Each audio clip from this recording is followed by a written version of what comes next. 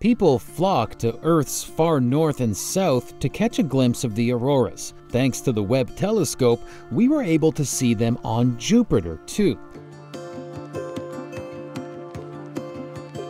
Like Earth's, Jupiter's auroras are powered by high-energy particles ejected from the Sun during solar storms. But according to NASA, these dancing lights are hundreds of times brighter than the ones we see.